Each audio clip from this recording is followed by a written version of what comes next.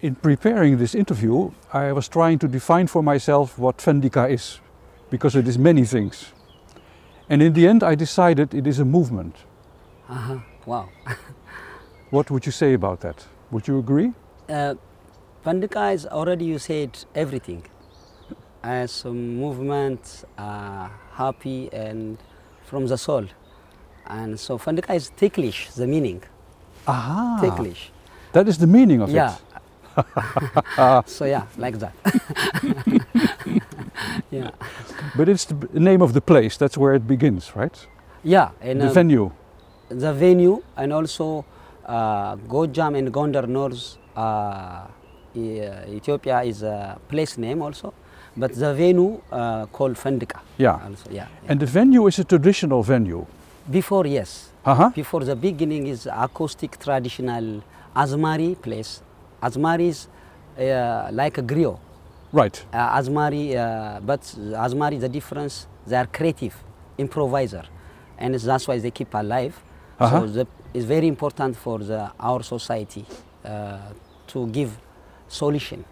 And It's like storytelling in music. And music and lyrics, poetry, Yeah. and melody, and critics, the politics, the Yeah. society, justice, and they have solution to protect at the same time themselves. Like the troubadour Yeah. in our tradition. Yeah. Yeah. Watching you dance, I also realized that dancing is also storytelling. It is, yeah. As the dance, through the dance, you know, we have more than 84 different dance, and but I bring my own way of daily life based on Ethiopian dance. But you can see a current issue about COVID, religious like Muslim and Orthodox. Yeah. Even the COVID time is closed the church, Yeah, and yeah. everybody starts worshiping instead of praying.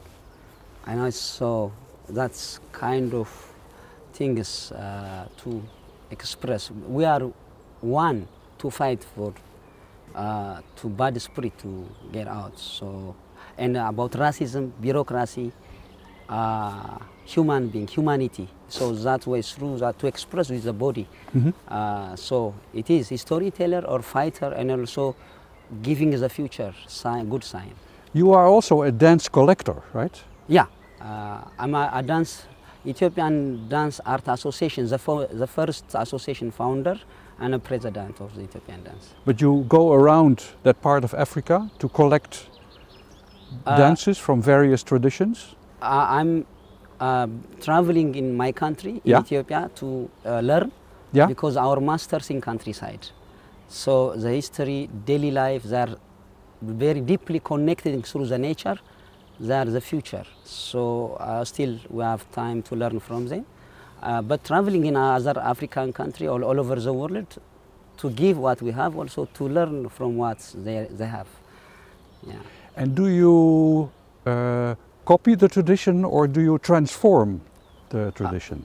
I believe I don't like copy, and I love everybody unique, but we are unite. So our goal is contribute this life what we can from ourselves. We are unique. We contribute something. So I was saying that Fendika is a movement, and behind every movement there is a dream. Yeah. Yes. How would you describe your dream behind this movement?